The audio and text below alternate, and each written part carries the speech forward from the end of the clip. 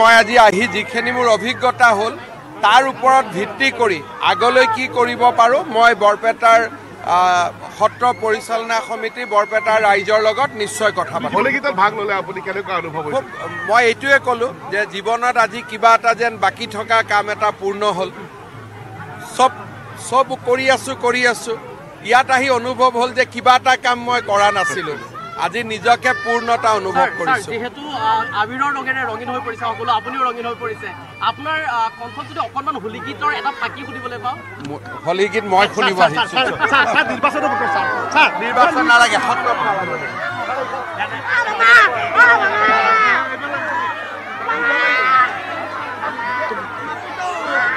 বৰপেটাত মুখ্যমন্ত্ৰীয়ে কৈছে যে কিবা এটা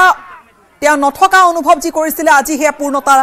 লাভ কৰিছে বা আজি সম্পূৰ্ণ হোৱা বুলি তেওঁ অনুভৱ কৰিছে। মুখ্যমন্ত্ৰীৰ কাষত পাই উৎফুল্লিত বৰপেটাবাসী। স্বাভাৱিকতে মুখ্যমন্ত্ৰীৰ যি ব্যক্তিত্ব বা মুখ্যমন্ত্ৰীয়ে যলৈকে গৈছে মুখ্যমন্ত্ৰীক যি ধৰণে ওচৰৰ পৰা এবাৰ চাবলৈ বা এখন ফটো তুলিবলৈ বা কাষত থিয় দিবলৈ বা কৰবাতে ওচৰৰ পৰা গৈ কথা শুনিবলৈ যি ধৰণে হেতা ওপৰা লগাই বিভিন্নজনে বৰপেটাতো কোনো ধৰণৰ ব্যতিক্ৰম হোৱা নাই। আৰু মুখ্যমন্ত্ৰীৰ কাষত পাই যথেষ্ট উৎফুল্লিত বৰপেটাবাসী। বিয়লিৰ ভাগত মুখ্যমন্ত্ৰীগৰাকী বটদ্ৰৱালৈ যাব, বৰদোৱালৈ যাব। আৰু বৰদোৱাটো মুখ্যমন্ত্ৰী যিহেতু তেওঁ তাতো যাব ফলগোৎসৱ উপলক্ষে। ইয়াত দেখুৱাইছোঁ পোনপটীয়া সম্প্ৰচাৰ। হোলীগীত শুনিছে, একেলগে বহি হোলীগীতত ভাগ লৈছে, দুগালত আবিৰ। আৰু এনেকৈ মুখ্যমন্ত্ৰীগৰাকী যেন সাধাৰণ লোকৰ মাজত, সকলোৰে মাজত, বৰপেটা সত্ৰৰ বাকৰিত সকলোৰে মাজত এই ধৰণে বিলীন হৈ পৰিছে। ৰঙৰ আবিৰৰ যি এক পৰিৱেশ তাৰ মাজত যেন বিলীন হৈ পৰিছে। আৰু ভৰদৌল, আজি ভৰদৌলৰ দিনা বৰপেটা সত্ৰত উপস্থিত হৈছে মুখ্যমন্ত্ৰীগৰাকী। বৰপেটাৰ হোলী বুলিলে এটা সুকীয়া পৰিচয় আছে, বৰপেটাৰ ফলগোৎসৱৰ এক সুকীয়া পৰিচয় আছে। আৰু বছৰৰ পিছত বছৰ, যুগৰ পিছত যুগ বৰপেটাৰ এই সুকীয়া পৰিচয় জিলিকি আছে। অতীজৰে পৰা হোলীৰ যি এক আনন্দ উৎসৱৰ যি পৰিৱেশ, সেই পৰিৱেশে বৰপেটাক এক সুকীয়া মাত্ৰা দি আহিছে। আৰু এইবেলিও বৰপেটাত মুখ্যমন্ত্ৰীৰ উপস্থিতিয়ে যেন গোটেই আনন্দৰ পৰিৱেশ যেন দুগুণ কৰি তুলিছে বৰপেটাবাসীৰ। যেহেতু আমি পুৱাৰ ভাগৰ পৰা যেহেতু পোনপটীয়া সম্প্ৰচাৰত দেখুৱাইছোঁ নিউজ18 অসম নৰ্থইষ্টৰ প্ৰতিগৰাকী দৰ্শকক এই ৰঙৰ উৎসৱ ফাকুৱাৰ যি পৰিৱেশ বা বৰপেটা সত্ৰৰ যি পৰিৱেশ, সেই পৰিৱেশ আমি পোনপটীয়া সম্প্ৰচাৰত দেখুৱাই গৈছোঁ। আৰু এই মুহূৰ্তটো যিহেতু দেখিবলৈ পোৱা গৈছে মুখ্যমন্ত্ৰীগৰাকীক ওচৰৰ পৰা এবাৰ পাবলৈ, মুখ্যমন্ত্ৰীগৰাকীৰ সৈতে একপি চেলফি তুলিবলৈ মুখ্যমন্ত্ৰীগৰাকীক নিজৰ বহু এনে লোক আহিছে যিসকল লোকে নিজৰ কিছু আচলতে সমস্যা, সেই সমস্যা মুখ্যমন্ত্ৰীগৰাকীক অৱগত কৰাবলৈ এনেদৰে ভিৰ কৰা পৰিলক্ষিত হৈছে। আৰু প্ৰতিগৰাকী লোকে কণ শিশুৰ পৰা আৰম্ভ কৰি প্ৰতিগৰাকী লোকৰ মাজত হেতাও পৰা এক পৰিৱেশৰ সৃষ্টি হৈছে। কাৰণ জননেতা বুলি কোৱা হয় মুখ্যমন্ত্ৰীগৰাকীক, আৰু সৰ্বকালৰ সৰ্বশ্ৰেষ্ঠ মুখ্যমন্ত্ৰী বুলি কোৱা হয় মুখ্যমন্ত্ৰী ডক্টৰ হিমন্ত বিশ্ব শৰ্মাক, যাৰ বাবে মুখ্যমন্ত্ৰী ডক্টৰ হিমন্ত বিশ্ব শৰ্মা যি স্থানতে উপস্থিত হয় সেই স্থানতেই এই পৰিৱেশ দেখিবলৈ পোৱা যায়। আৰু তাৰ কিছু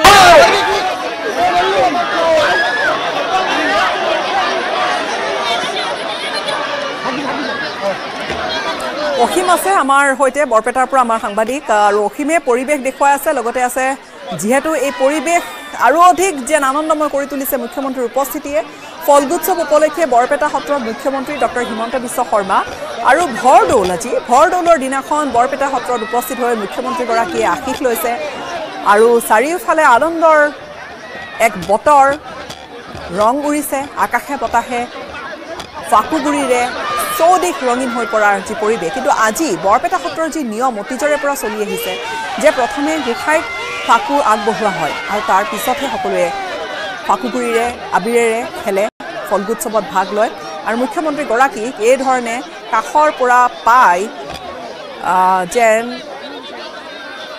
আনন্দে নধৰা হিয়া বহুতৰে। বৰপেটা সত্ৰত আবিৰৰ ৰঙত এই ধৰণে ৰঙীন হৈ পৰিছে মুখ্যমন্ত্ৰীগৰাকীও। সত্ৰৰ প্ৰাংগণ, সত্ৰৰ প্ৰাংগণত বহি মুখ্যমন্ত্ৰী একেলগে জুৰিলে হোলীগীত, সেয়াও এটা নেদেখা দৃশ্য। আৰু মুখ্যমন্ত্ৰীগৰাকীয়ে উল্লেখ কৰিছে যে বহুখিনি কৰিছে বা বহুখিনি অনুভৱ তেওঁ পাইছে, কিন্তু বৰপেটা সত্ৰত এয়া হোলীৰ যি এক ফূৰ্তি আনন্দৰ মাজত থকাৰ, একেলগে উদযাপন কৰাৰ যি এক মুহূৰ্ত, সেয়া এক সুকীয়া বুলি তেওঁ আৰু সম্পূৰ্ণ অনুভৱ তেওঁ লাভ কৰিলে বুলি তেওঁ নিজে উল্লেখ কৰিছে। ইপিনে হোলীৰ আনন্দৰ মাজতে মুখ্যমন্ত্ৰীগৰাকী কাষত পাই এয়া দেখুৱাইছোৱে বৰপেটাবাসী বৰপেটা সত্ৰত উৎফুল্লিত হৈ পৰিছে।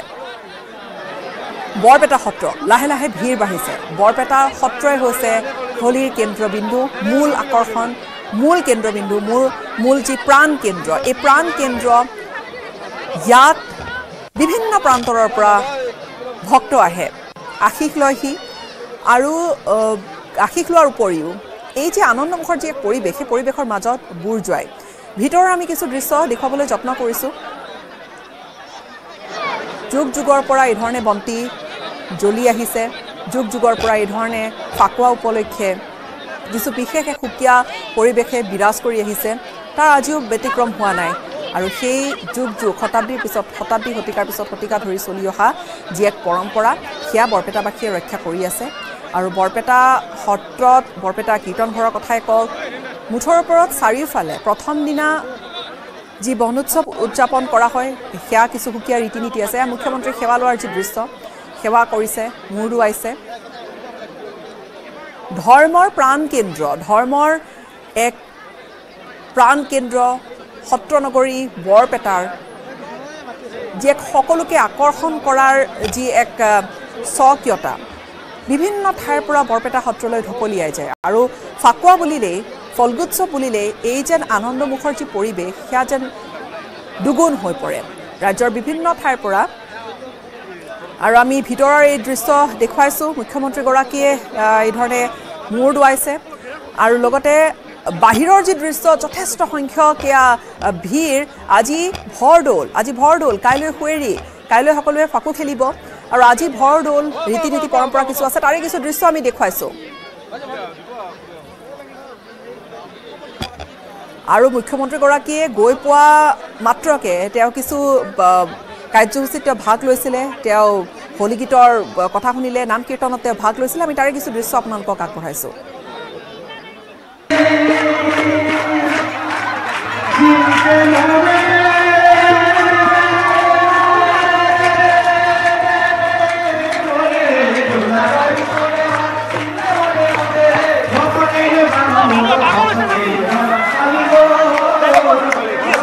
তাত হেৰি আছে কেলে সোমাই গৈছে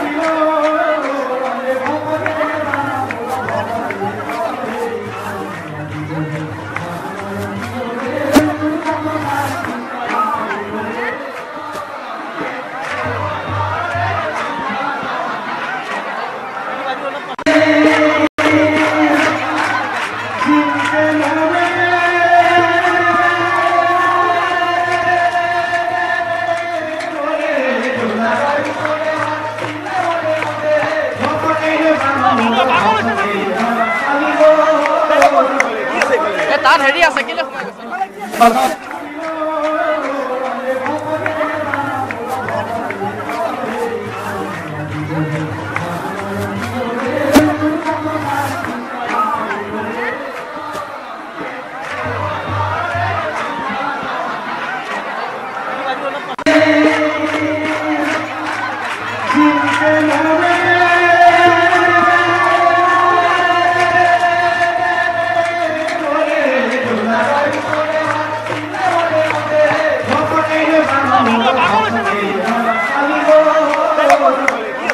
তাত হেৰি আছে কেলে সোমাই গৈছে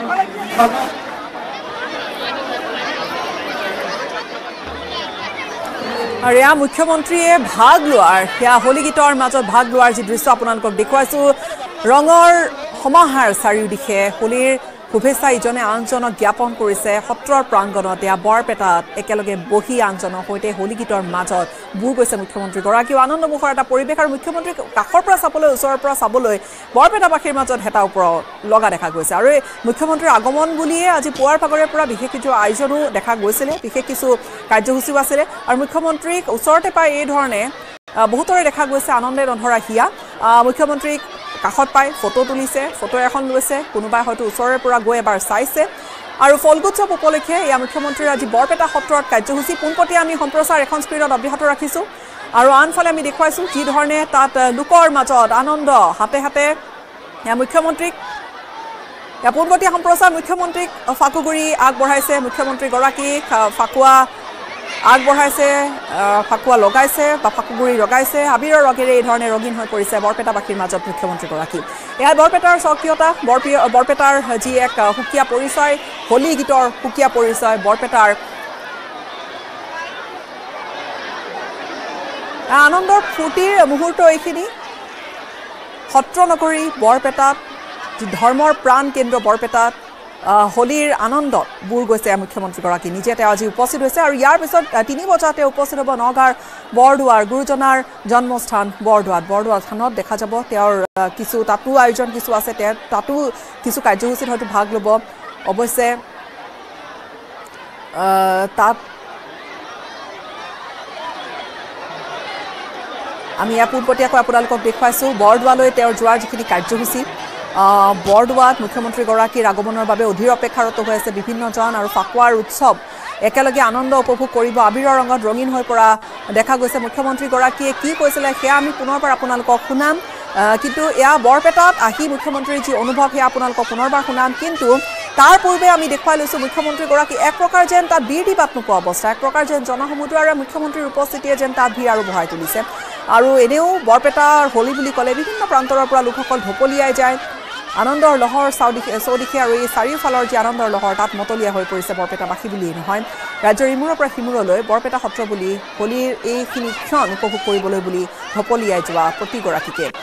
ফল্গোৎসৱ উপলক্ষে বৰপেটা সত্ৰত মুখ্যমন্ত্ৰী আৰু য'লৈকে আমাৰ কেমেৰা পেন হৈছে য'লৈকে দৃশ্যাংশ আমি দেখুৱাবলৈ সক্ষম হৈছোঁ মানুহে ঠাহ খাই পৰা এটা পৰিৱেশ আৰু সকলোৰে আজি যেন সোঁত বৈছে বৰপেটা সত্ৰলৈ আজি ভৰদৌল আজি কিছু ৰীতি নিয়ম আছে যি গোসাঁই ফুৰোৱা হয় ওলোৱা হয় গোসাঁই আৰু সেই ধৰণৰ ৰীতি নিয়ম পূৰ্বৰ পৰা চলি আহিছে অতীজৰে পৰা চলি আহিছে তাত বৰপেটাবাসীৰ অধীৰ অপেক্ষা থাকে এইখিনি সময়ছোৱাত আৰু গোসাঁই ফুৰোৱাৰ যিটো পৰ্ব যি পৰিক্ৰমা কৰাৰ যিটো পৰ্ব সেয়া তাৰো এটা বিশেষত্ব আছে বা তাৰো এক বিশেষ এক ৰীতি নীতি আছে আৰু তাৰ পিছত কি হ'ব আমি সেয়া আমাৰ প্ৰতিনিধি সাংবাদিকৰ জৰিয়তে আমি জনাই গৈছোঁ কাইলৈ সুৱেৰী আৰু কাইলৈ যিহেতু ফাকুৱা সকলোৱে খেলিব একেলগে ভৰদৌলৰ দিনা বৰপেটাত মুখ্যমন্ত্ৰীগৰাকী তাৰ পূৰ্বে উপস্থিত হৈছে আৰু মুখ্যমন্ত্ৰীগৰাকীৰ উপস্থিতিয়ে যেন গোটেই আনন্দমুখৰ যি পৰিৱেশ সেই পৰিৱেশ দুগুণ কৰি তুলিছে আমি দেখুৱাইছোঁ বৰপেটা সত্ৰৰ ভিতৰৰ এই পৰিৱেশ তাত সকলোৱে ভিতৰত একেলগে এক প্ৰকাৰ জনসমুদ্ৰত পৰিণত হৈছে আৰু আনকালেও বৰপেটাৰ যি এক পৰিৱেশ সেয়া জনসমুদ্ৰ হৈ পৰে সকলোৱে হোলী গীতৰ মূৰ্ছনা শুনা যায় চাৰিওফালে হোলী গীতৰ সেই যি সুন্দৰ লহৰ এক অনন্য পৰিৱেশ এটাৰ সৃষ্টি কৰে এইকেইটা দিন ফল্গোৎসৱৰ এইকেইটা দিন বৰপেটা হৈ পৰে জাকত জিলিকা একেধৰণে ক'ব পৰা যায় বৰদোৱা থানৰ কথাও একেধৰণে ক'ব পৰা যায় গুৰুজনাৰ জন্মস্থানৰ কথাও তাতো মুখ্যমন্ত্ৰীগৰাকী ইয়াৰ পিছতে ওলাই গৈ তাতো উপস্থিত হ'ব মুঠৰ ওপৰত ফাকুৱাৰ এইখিনি পৰিৱেশ সুকীয়া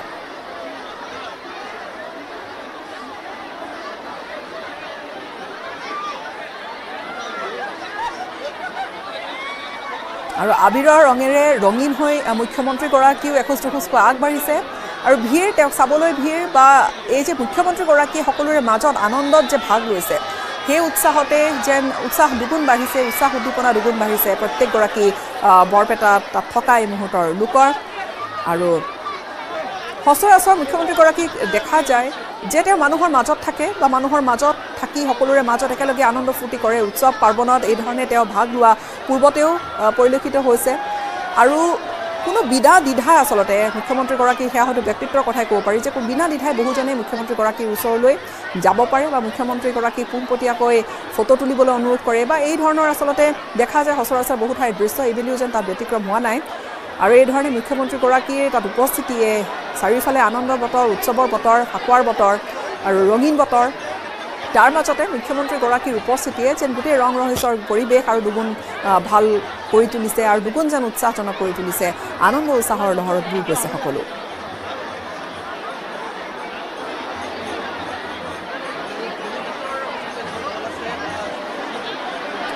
ৰঙে ৰঙে একাকাৰ হৈ পৰিছে মুখ্যমন্ত্ৰীগৰাকীও ফল্গোৎসৱৰ আনন্দ হৈছে এয়া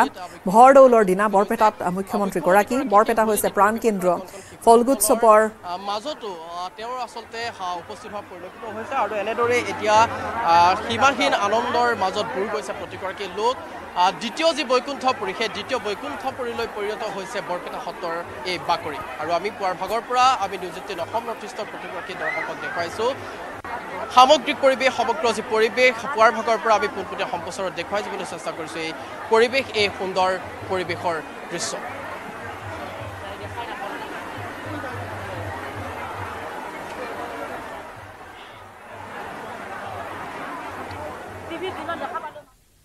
মুখ্যমন্ত্ৰীগৰাকী হয়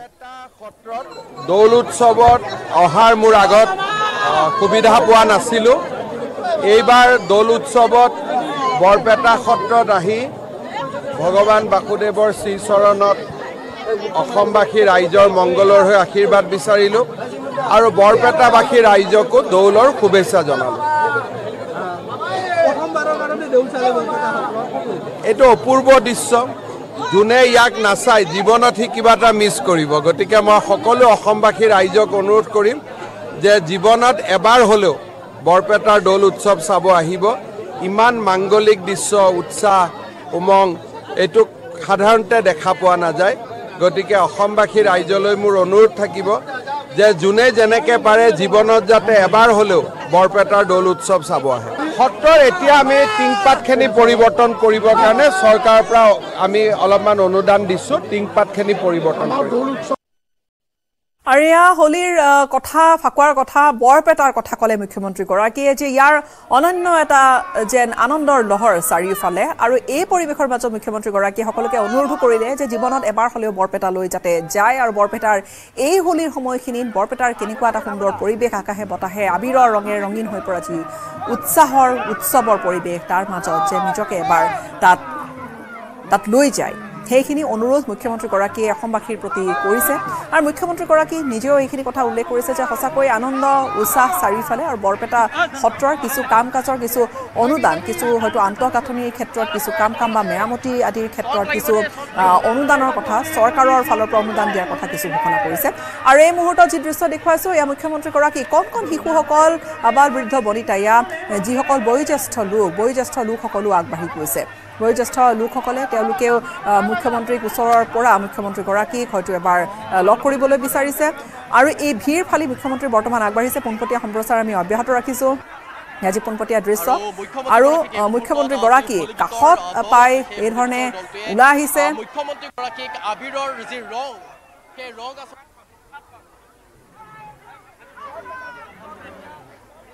আমাৰ সতীৰ্থ অসীম আছে তাত। অসীমে আমাক পৰিৱেশ পোৱাৰ ভাগৰ পৰা দেখুৱাই গৈছে। অসীম, পুনৰ আপোনাৰ ওচৰলৈ আহিছোঁ। যিহেতু তাত খুব সুন্দৰ এটা পৰিৱেশ, মুখ্যমন্ত্ৰীৰ তাত দুগালত মুখ্যমন্ত্ৰীৰো আবিৰ দেখা গৈছে। আৰু বৰপেটাৰ আজি ভৰ দৌলৰ মাজত মুখ্যমন্ত্ৰীগৰাকীৰো কথা যদি ক'বলৈ যোৱা যায়, এক প্ৰকাৰ তেওঁ বিলীন হৈ পৰিছে।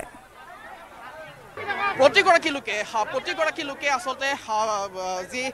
ভিৰ, প্ৰতিগৰাকী লোকৰ মাজৰ যি ভিৰ, সেই ভিৰ দেখিবলৈ পোৱা গৈছে। দুয়ো কাষে যদি আমি চাওঁ, দুয়ো কাষে যিসকল লোক আছে, ভক্তপ্ৰাণ যিসকল লোক আছে, সেই লোকসকলৰ মাজত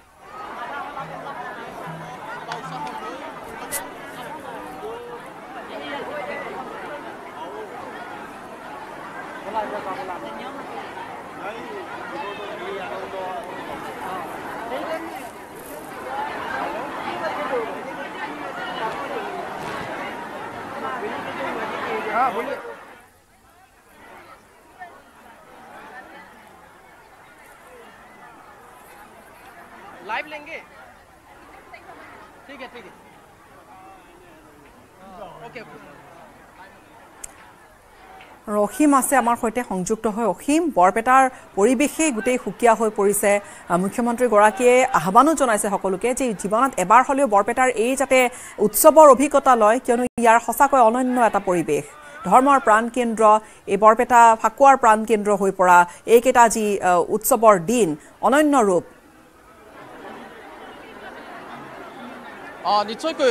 গীতাশ্ৰী, যিহেতু সত্ৰীয়া সংস্কৃতিৰ পীঠস্থান বা ধৰ্মকেন্দ্ৰ বৰপেটাৰ এই যি দিনকেইটা বা ৰঙৰ উৎসৱ ফাকুৱাৰ এই যিকেইটা দিন, এই দিনকেইটা আচলতে ৰঙৰ যি আবিৰ, সেই আবিৰে ৰঙীন হৈ পৰে। আৰু এই মুহূৰ্তত যদি আমি কওঁ, বৰপেটা সত্ৰৰ চৌদিশে আচলতে হোলী গীতৰ যি অমীয়া সুৰ, সেই অমীয়া সুৰত আচলতে জীপাল হৈ পৰা পৰিলক্ষিত হৈছে। আৰু তাৰ প্ৰাক্ষণত আমি দেখুৱাইছোঁ এই পৰিৱেশ, যিহেতু পুৱাৰ ভাগৰ পৰা আমি পোনপটীয়া সম্প্ৰচাৰত দেখুৱাই যাবলৈ চেষ্টা কৰিছোঁ সামগ্ৰিক পৰিৱেশ। এক খুব সুন্দৰ পৰিৱেশ দেখিবলৈ পোৱা গৈছে, খুব এক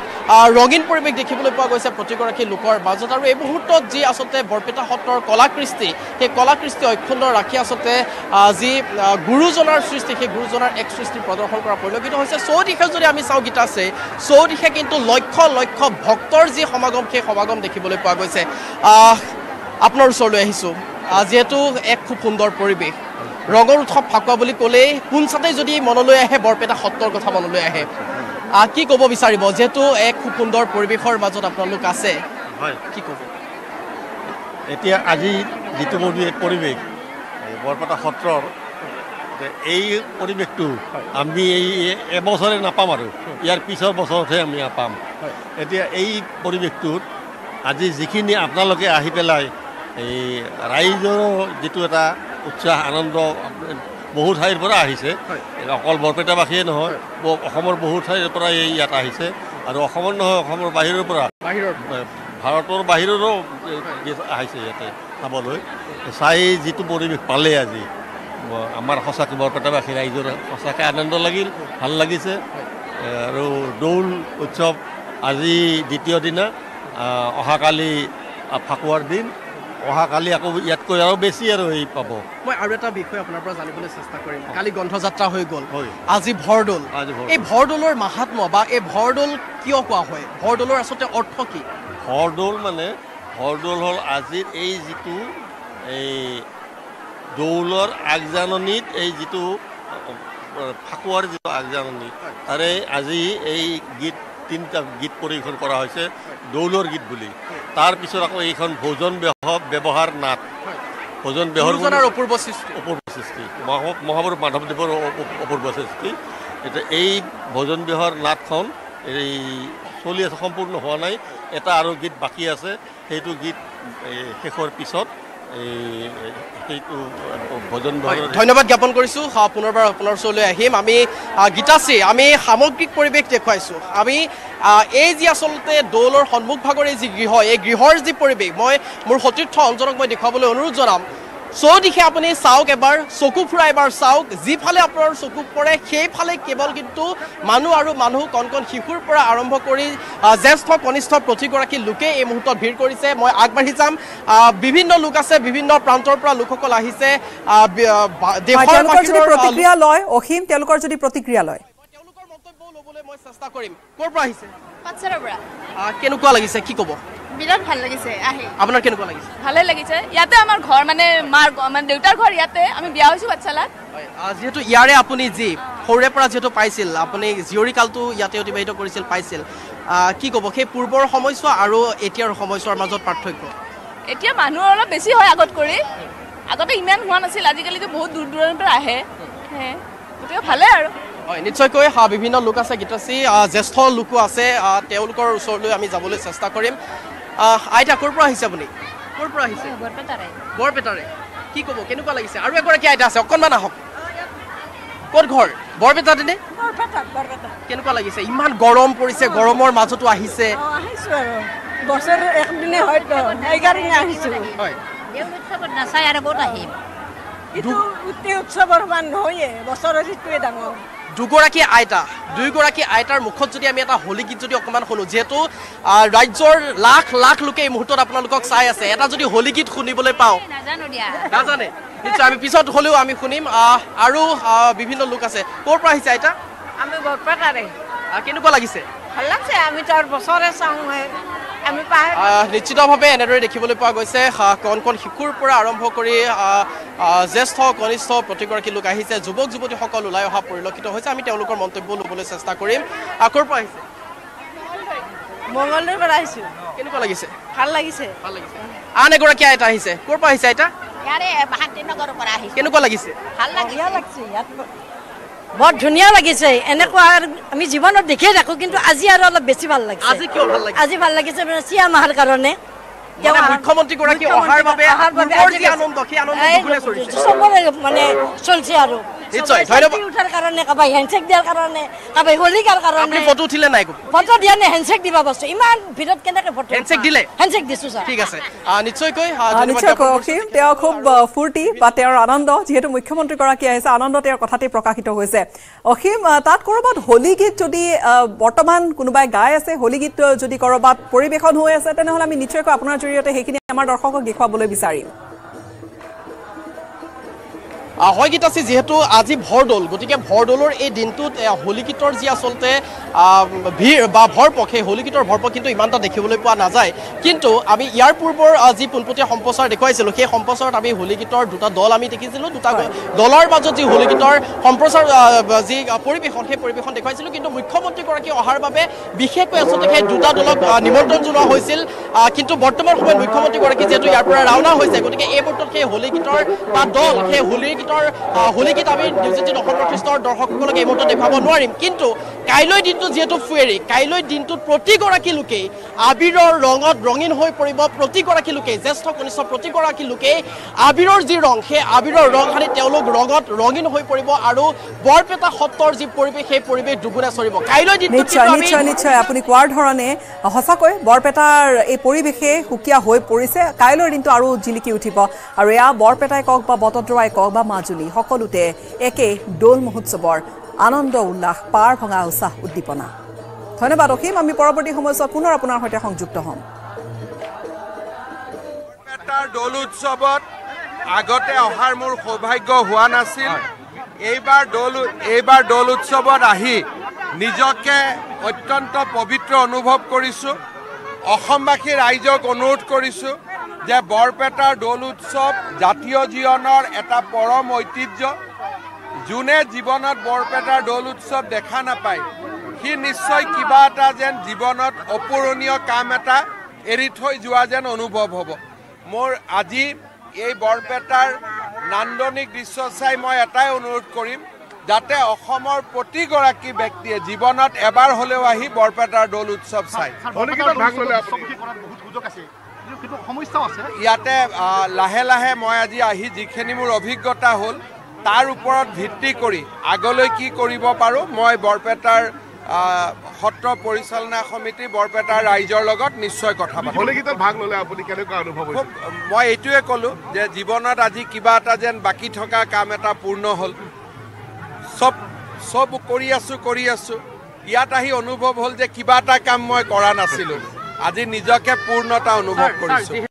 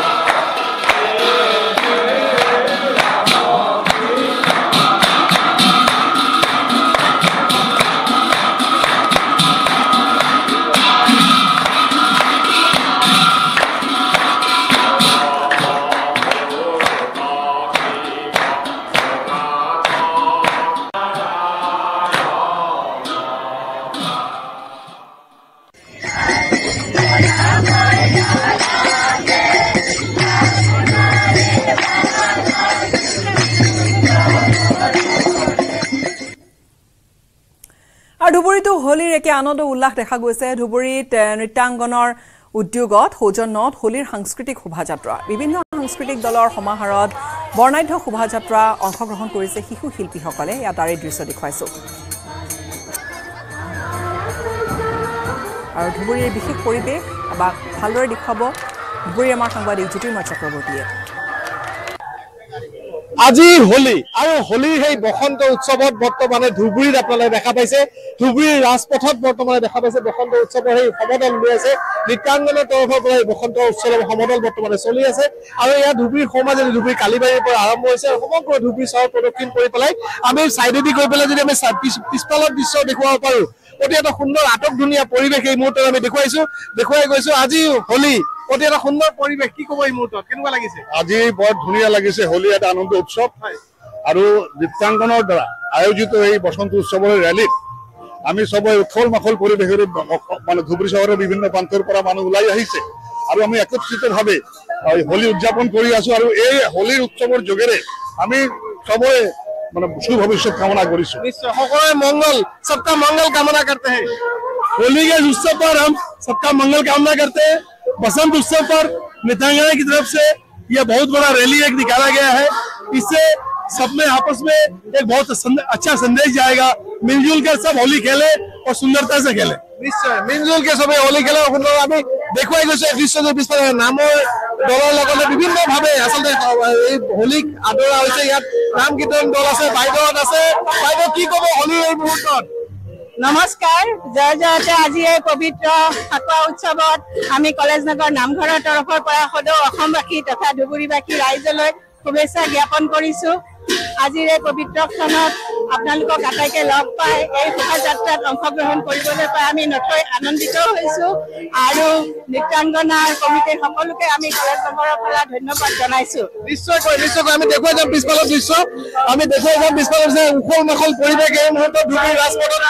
কণ শিশু শিল্পীসকলৰ লগতে সকলোৱে বৰ্তমানে নাচি গাই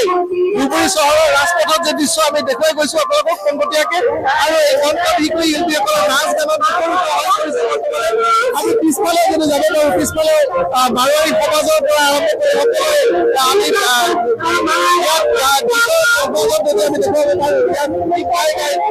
ৰাধা কৃষ্ণৰ মূৰ্তি লৈ পেলাই ওলাইছে আৰু এই গীতত বৰ্তমান আমি দেখুৱাই সকলোৱে যদি আমি দেখুৱাব পাৰো এই মুহূৰ্তত আপোনালোকে দেখা পাইছে এই মুহূৰ্তত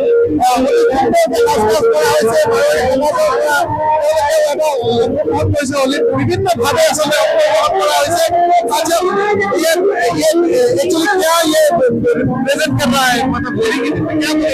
राजस्थानी रिप्रेजेंट कर रहे हैं यहाँ पे राजस्थानी का चंद प्रोग्राम जो होता है वो है यहाँ पे होलिका का एक बार गाना भी सुन ले हम लोग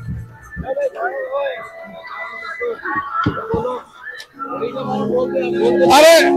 এতিয়া এনেদৰেই দেখা পাইছে আপোনালোকে বৰ্তমানে এনেদৰেই বিভিন্ন দলে আচলতে এনেদৰেই বৰ্তমানে চলিছে আৰু উত্তৰ গুৱাহাটীৰ যদি কথা কওঁ উত্তৰ গুৱাহাটীৰ দৌল গোবিন্দ মন্দিৰতো ব্যাপক ভিৰ দেখা গৈছে ফলগোৎসৱৰ পাৰ ভঙা উচা দৌল গোবিন্দ মন্দিৰত 5 দিনীয়াকৈ অনুষ্ঠিত হৈছে দৌল উৎসৱ ভক্তিৰ ৰসত বুৰ গৈছে মন্দিৰ প্ৰাংগণ এয়া ঐতিহ্যমণ্ডিত দৌল গোবিন্দ মন্দিৰ আৰু ইয়াত প্ৰতি বছৰ দৰে এই বেলিও ৰাজ্যৰ বিভিন্ন ঠাইৰ পৰা ভক্তসকল আহিছে গুৱাহাটীৰ পৰা আৰম্ভ কৰি আশে-পাশে থকা যিসমূহ অঞ্চল তাৰ পৰা লোকসকল গৈছে ভক্তৰ লানি নিচিগা সুত উত্তৰ গুৱাহাটীৰ এই বিখ্যাত দৌল গোবিন্দ মন্দিৰত আৰু দৌল গোবিন্দৰ পৰিৱেশো একেধৰণে সুকীয়া হৈ পৰে ফলগোৎসৱ উপলক্ষে ফাকুৱা উপলক্ষে প্ৰতিবেদন আগবঢ়াইছে আমাৰ সাংবাদিক ৰন্তু গৈছৰ হয় আবিৰৰ উৎসৱ হোলী আৰু হোলীৰ ৰঙত ৰঙীন হৈ পৰিছে এতিয়া ৰাজ্যবাসী আৰু ৰাজ্যৰ প্ৰান্তে প্ৰান্তে হোলীক লৈ এতিয়া উৎসৱমুখৰ পৰিৱেশ পাৰ ভঙা উচা দেখা হৈছে প্ৰতিজন ভক্ত দৰ্শনাৰ্থী আৰু মই বৰ্তমান উপস্থিত উত্তৰ গুৱাহাটীৰ ঐতিহ্যমণ্ডিত দৌল গোবিন্দ মন্দিৰত আৰু দৌল গোবিন্দ মন্দিৰৰ সেই বিশেষ পৰ্বটো হোলীৰ যে বিশেষ পৰ্বটো ইতিমধ্যে যোৱাকালি দিনতে আৰম্ভ হৈছে আৰু আজি মহাপূজা আৰু মহাপূজা উপলক্ষে আজি দৌল গোবিন্দ মন্দিৰত বিভিন্ন প্ৰান্তৰ পৰা ভক্ত দৰ্শনাৰ্থী আহি প্ৰভুৰ আশীৰ্বাদ গ্ৰহণ কৰিছে আৰু যেহেতু আজি মহাপূজা গতিকে দিনৰ 12:30 বজাত প্ৰভুক প্ৰথম ফাকুদিয়া পৰ্ব আৰম্ভ হ'ব আৰু পৰৱৰ্তী সময়ত আন ধৰ্মীয় অনুষ্ঠানসমূহ মাংগলিক অনুষ্ঠানসমূহ আৰম্ভ হ'ব ইতিমধ্যে ভক্ত দৰ্শনাৰ্থী আহি উত্তৰ গুৱাহাটী দৌল গোবিন্দ মন্দিৰত ভিৰ কৰিছে পুনে পুনে মই নিজে তিনৰ দৰ্শকক দেখুৱাই আছো এই উত্তৰ গুৱাহাটী দৌল গোবিন্দ মন্দিৰৰ দৃশ্য আৰু প্ৰভু আশীষ পাবৰ বাবে বিভিন্ন প্ৰান্তৰ পৰা লোকে লোকায়ন হৈ পৰিব কিছু সময়ৰ পিছতেই আৰু আমি ইয়াত দৌল গোবিন্দ মন্দিৰ পৰিচালনা সমিতিৰ কৰ্মকৰ্তাসকল আছে তেওঁলোকৰ পৰা পুনে পুনে জানিব বিচাৰিম কেনে ধৰণৰ হ'ব উত্তৰ গুৱাহাটী দৌল গোবিন্দ মন্দিৰৰ ফলগু উৎসৱৰ কাৰ্যসূচী এই দৌল গোবিন্দ মন্দিৰত যি ৰঙৰ উৎসৱ সেই ৰঙৰ উৎসৱ আজি দ্বিতীয় দিন আৰু দ্বিতীয় দিনা মহাপূজা ইতিমধ্যে আৰম্ভ হৈছে সন্ধিয়া 8:30 বজাত এই মহাপূজাৰ সমাপ্তি ঘটিব গতিকে এই মাজৰ যি সময়ছোৱাত এই সময়ছোৱাত 10 বজাৰ পৰা অসমৰ প্ৰখ্যাত দুটা নাগাৰা নামৰ দল ইতিমধ্যে আহি পাইছে তেখেতসকলে 10 বজাৰ পৰা 6 বজালৈ নাগাৰা নাম প্ৰদৰ্শন কৰিব তাৰ লগে লগে যিসকল ভক্ত ইয়াত আগমন ঘটিব প্ৰভুক দৰ্শনাৰ্থে সেই দৰ্শনাৰ্থীসকলক সুপৰিকল্পিতভাৱে যি দৰ্শনৰ ব্যৱস্থা সেই ব্যৱস্থা আমি হাতত ৰাখিছো তাৰ লগে লগে ভক্তসকলক যি সামান্যতম যি আপ্যায়নৰ ব্যৱস্থা সেই ব্যৱস্থা আমি হাতত ৰাখিছো মুঠতে এই দৌল গোবিন্দ মন্দিৰৰ যি দৌল উৎসৱ এই যিটো ৰঙৰ উৎসৱ এই ৰঙৰ উৎসৱটো সকলোৱে পালন কৰোৱা হওক সকলোৱে একেলগে আৰু সকলো ভক্তক মই ইয়ালৈ আহিবলৈ অনুৰোধ জনাইছো তেওঁলোকে যাতে এই দৌল গোবিন্দ মন্দিৰৰ যিটো উৎসৱ সেই উৎসৱটো যাতে তেওঁলোকে উপভোগ কৰিব পাৰে আৰু সন্ধিয়াৰ ভাগত মহাপূজাৰ অন্তত সন্ধিয়াৰ ভাগত আমাৰ প্ৰতিদিনে আধ্যাত্মিক সাংস্কৃতিক অনুষ্ঠান আছে ভাওনা আছে নাট আছে যাত্ৰা অভিনয় আছে এই গোটেইবিলাক সাঙুৰি এই দৌল উৎসৱটো যাতে সাফল্যমণ্ডিত কৰি তুলিব পাৰি সকলোৱে লগ লাগি তাৰে কামনা কৰিছো আৰু সকলোৰে সুমংগল সুস্বাস্থ্য কামনা কৰিছো আৰু ইয়াৰ পৰে মই দেখুৱাই আছো উত্তৰ গুৱাহাটী দৌল গোবিন্দ মন্দিৰত সুসজ্জিত কৰি তোলা হৈছে সমগ্ৰ মণ্ডপৰ লগতে বাহিৰ ভাগতো আৰু মই পোনে দেখাবলৈ জনাইছো এয়া খুব সুন্দৰ শ্ৰীকৃষ্ণৰ প্ৰতিমূৰ্তি সাজি উলিয়াইছে আৰু ইয়াতে সংস্থাপন কৰা হৈছে আৰু আমি ভিতৰলৈ যাম ভিতৰৰ পৰিৱেশটো এবাৰ দেখুৱাম মোৰ সতীৰ্থই দেখুৱাব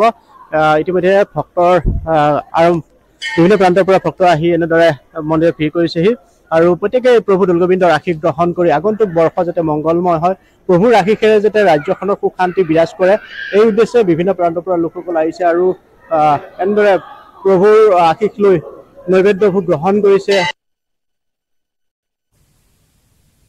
আৰু আছিল দৌল গোবিন্দৰ পৰিৱেশ ইফালে আবিৰৰ ৰঙত একেধৰণে ৰঙীন হৈ পৰিছে কেন্দ্ৰীয় প্ৰতিৰক্ষা মন্ত্ৰী ৰাজনাথ সিং দিল্লীৰ বাসগৃহত কেন্দ্ৰীয় প্ৰতিৰক্ষা মন্ত্ৰীয়ে উদযাপন কৰিছে ৰঙৰ উৎসৱ ফাকুৱা দলীয় নেতা কৰ্মীৰ সৈতে একেলগে তথা পৰিয়াল আত্মীয়ৰ সৈতে আবিৰ হানি ইজনে আনগৰাকীক দেশবাসীক শুভেচ্ছা জনাইছে হোলীৰ ৰাজনাথ সিঙে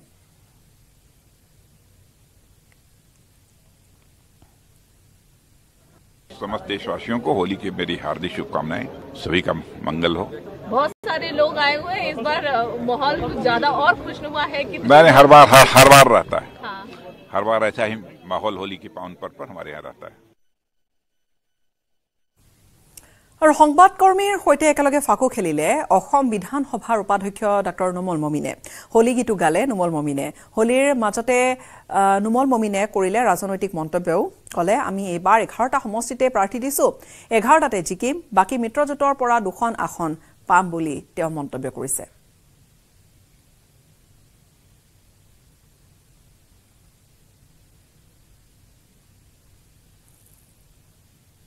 होली हे रंगर उत्सव फागुआ আৰু হোলীৰ অসমবাসী ৰাইজক মই শুভেচ্ছা জ্ঞাপন কৰিছো এই ৰঙৰ উৎসৱে যাতে সকলোৰে মনত ৰঙাল কৰি তোলে আৰু আমাৰ আনন্দত আমি মতলীয়া হ'ব পাৰো আজি যদি কম্পেয়াৰ কৰা যায় ভাৰতীয় জনতা পাৰ্টিৰ লগত সমানে ফেৰ মাৰিবলৈ অপজিশনৰ কোনো তেনেকুৱা সাংগঠনিক দিশত এক্টিভিটি দেখা নাযায় খালি ইলেকশ্যনৰ এমাহ দুমাহৰ আগৰ পৰা তেখেতসকলে হাই উৰুমি কৰে আৰু হেতু দৰাচলতে ইলেকশ্যনত খুব এটা তেখেতসকলৰ কাৰণে ফেভাৰেবল নহয় আৰু সেইকাৰণে মই কওঁ যে ভাৰতীয় জনতা পাৰ্টিৰ অধিক শক্তিশালী ৰূপত এবাৰ প্ৰকট হ'ব 2019 চনত আমি যি 9টা সিট পাইছিলোঁ আমাৰ বিজেপি অকল বিজেপিয়ে পাইছিল এলায়েন্সৰ এটাও সিট জিকা নাছিলে এইবাৰ আমি 11টাত ভাৰতীয় জনতা পাৰ্টিয়ে প্ৰতিদ্বন্দ্বিতা কৰিম আৰু 11টাই জিকিম তাৰ লগত যিটো আমাৰ এলায়েন্স 3টা সিট দিয়া হৈছে তাৰ দুখন আমি জিকিম আৰু মাজুলীৰ সামগ্ৰী সত্ৰটো দেখা গৈছে দৌল উৎসৱৰ আনন্দ উল্লাস সামগ্ৰী সত্ৰত 4 দিনীয়াকৈ অনুষ্ঠিত হৈছে ৰঙৰ উৎসৱ ফাকুৱা এই সামগ্ৰী সত্ৰৰ পৰিৱেশ মাজুলীৰ গড়মূৰ সত্ৰ বেঙেনাআটি সত্ৰ সামগ্ৰী সত্ৰ গড়মূৰ সৰু সত্ৰকে ধৰি কেইবাখনো সত্ৰত দেওবাৰৰ পৰা আৰম্ভ হৈছে দৌল মহোৎসৱ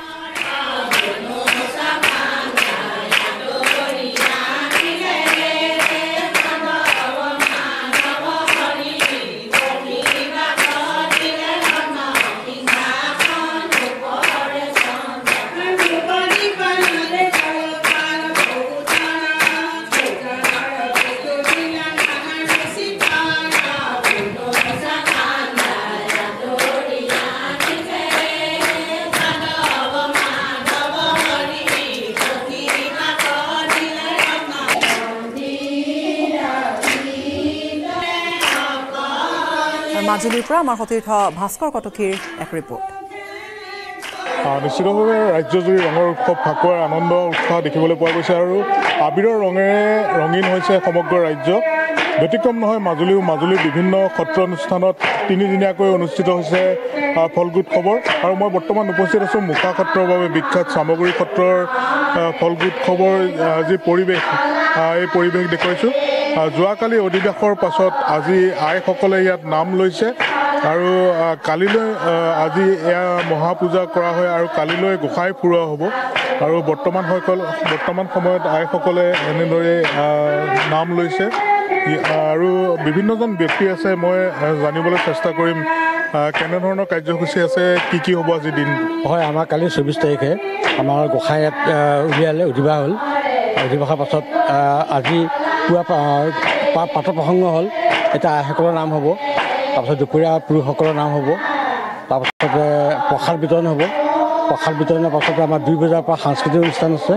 আৰু ৰাতি 7 বজাৰ পৰা আমাৰ ভাওনা আছে আৰু ঠিক তেনেকৈ কাইলৈ 10 বজাৰ পৰা এই গোবিন্দ প্ৰভুক আমি পৰিভ্ৰমণ কৰাম বিভিন্ন অঞ্চলত কৰি 4 বজাত আকৌ স্থাপন কৰিম ঠিক ৰাতি ভাওনা আছে আকৌ ঠিক তেনেকৈ পৰহিলেও আমি পৰিভ্ৰমণ কৰাই আমাৰ নিজৰ স্থানলৈ আমি তেওঁক লৈ যাম আমাৰ এইটো হ'ল সামগ্ৰী সত্ৰৰ এটা পৰম্পৰা ফাকুৱা উৎসৱ আজি এইটো বহুত বছৰ চলি আছে আমি এনেধৰণে বাহিৰভাৱে আজি পতা 5 বছৰ হৈছে হয় আৰু আপোনালোকে দেখিছে সেইখন ৰথ সেই ৰথখনত আমি তাত গোসাঁই বহুৱাই আমি ৰথযাত্ৰা কৰিম ধন্যবাদ জনাইছোঁ আৰু যোৱাকালি এই স্থানত মহাপ্ৰভুক প্ৰতিষ্ঠা কৰোৱা হৈছে নামঘৰৰ পৰা আনি আৰু বৰ্তমান সময়ত ইয়াত আইসকলে নাম লৈছে আৰু ইয়াৰ স্থানীয় লোকসকলে আহি গোবিন্দ মহাপ্ৰভুৰ চৰণত চাকি বন্তিৰে সেৱা জনাইছেহি আৰু আমি আইসকলৰ নামৰ মাজলৈ লৈ গৈছোঁ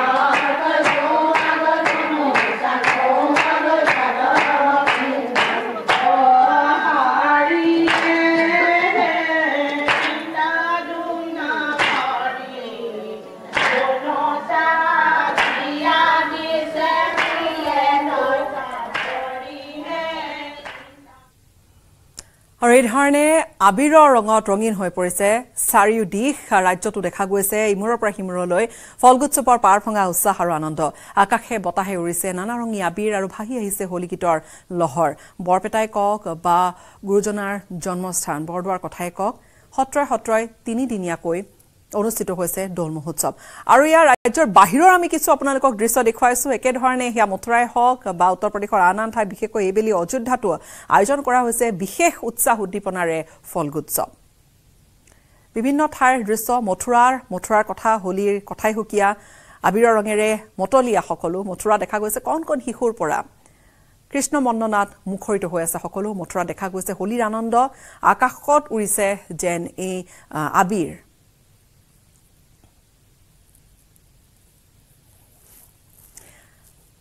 আৰু ইজনে আনজনৰ গালে মুখে আবিৰ হানি চাৰিওফালে বা আবিৰ ছটিয়াই এটা অনন্য পৰিৱেশৰ সৃষ্টি কৰিছে ইয়াই ফাকুৱা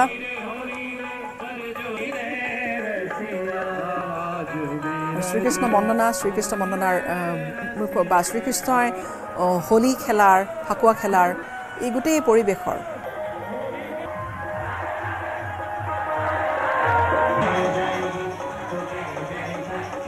মথুৰাৰ এটা সুকীয়া পৰিৱেশ শ্ৰীকৃষ্ণ মণ্ডনাত মুখৰিত হৈ পৰা মথুৰা ফলগোৎসৱ তাত পুৰুষ মহিলা কণ শিশুৰ পৰা আবাল বৃদ্ধ বনিতা সকলোৱে একেধৰণে ৰঙীন হৈ পৰিছে মতলীয়া হৈ পৰিছে নাচি বাগি আনন্দ ফূৰ্তি কৰিছে পিতৃ-মাতৃ ওলাই আহিছে কণ শিশুসকলক এনেকৈ লৈ আৰু দেশৰ বিভিন্ন প্ৰান্তত উদযাপন কৰা হৈছে হোলী